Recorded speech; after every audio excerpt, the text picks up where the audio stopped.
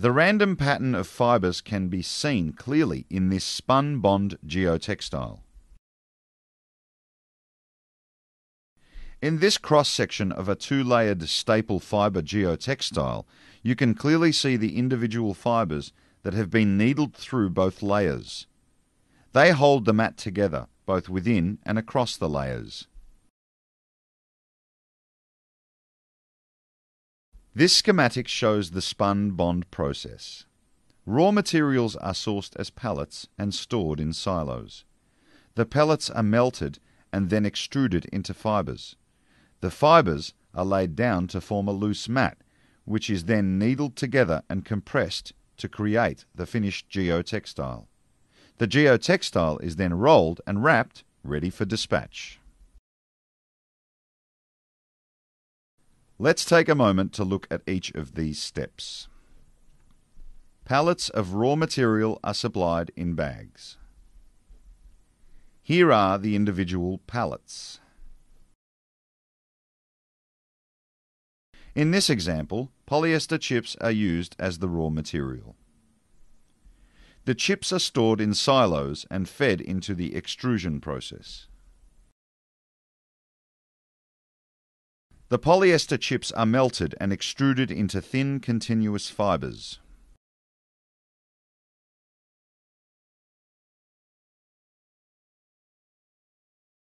The fibres are laid down in a random manner to form a loose mat. Boards of needles are punched into the fibres to entangle them. The needle punching compresses the mat and increases its strength.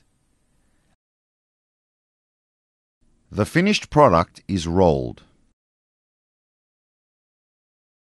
and wrapped in UV-resistant material for outdoor storage.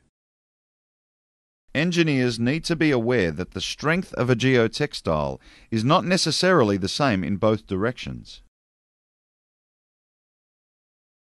This is a function of the manufacturing process. Often the machine direction is stronger than the cross-machine direction. Product data sheets should specify the strength in both directions. In applications where the load is multi-directional, such as a highway or landfill base, the engineer must design to the weaker direction. The machine direction is along the rolled out product.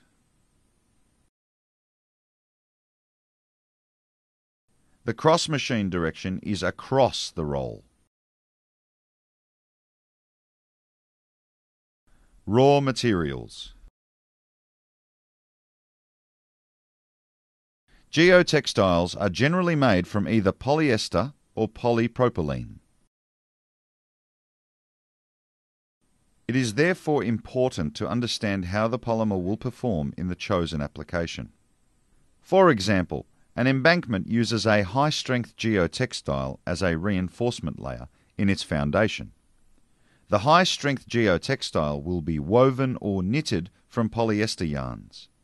These yarns have the required stress-strain relationship to support the reinforcing function.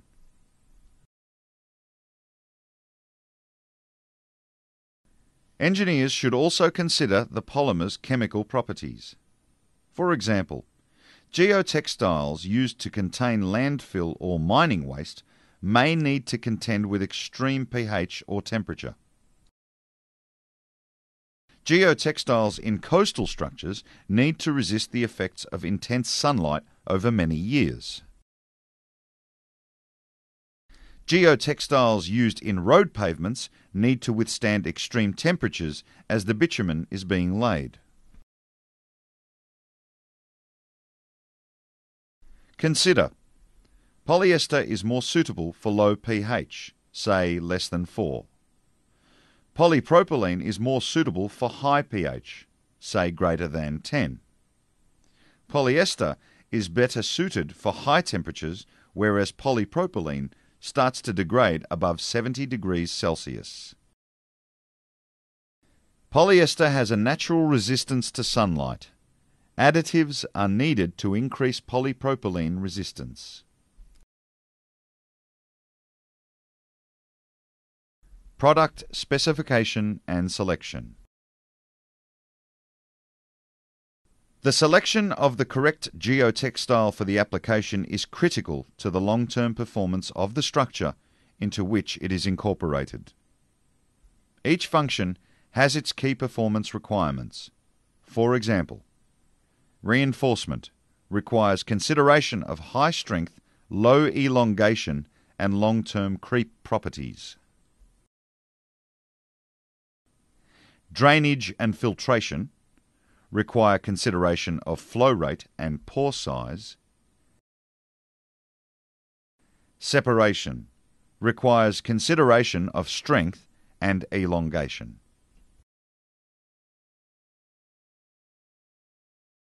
When selecting this non-woven geotextile as a separation layer in a highway project, the CBR of the sub-base was considered.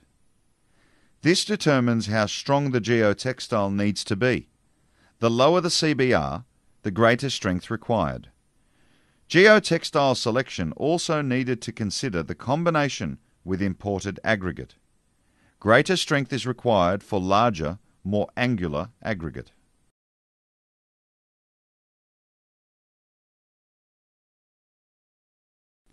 In this drainage application, the geotextile is selected on the basis of flow rate and pore size. These properties need to be considered in relation of the surrounding soil and filtration aggregate. They must be selected and designed in a system, not individually.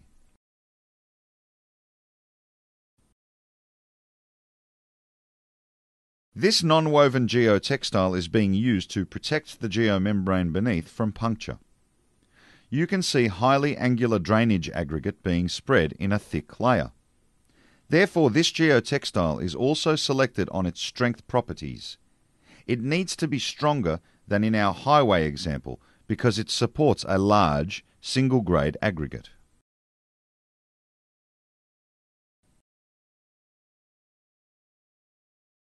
This high-strength woven geotextile is being used as a reinforcing layer under an embankment. Selection is determined by the bearing capacity of the subgrade, height of the embankment to be built, and the load it is to carry.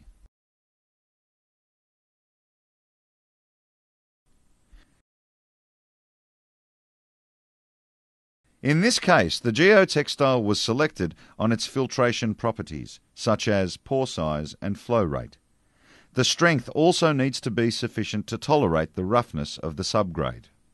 UV resistance was also an important factor for selection, as this geotextile will be exposed to sunlight for several years until the tailings dam fills.